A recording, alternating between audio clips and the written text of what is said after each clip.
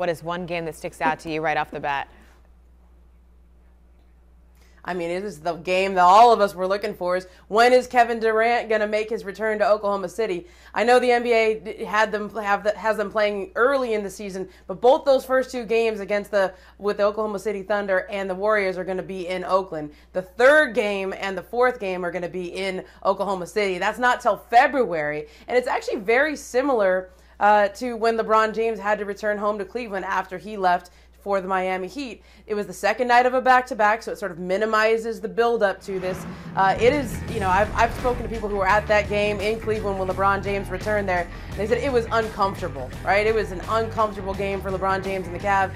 But, for everybody in Cleveland, I think it's going to be very uncomfortable in Oklahoma City when Kevin Durant goes back. I know there's going to be some time for them to get used to him playing in Oracle and for the Golden State Warriors, but this has not been an easy separation, and that, I think we're going to have a lot of stories all year long about why he really left. Everyone I've talked to has further hammered home the point. Kevin Durant left because he wanted to play with those guys up in Oracle. He wanted to go play with the Golden State Warriors in the system that they play.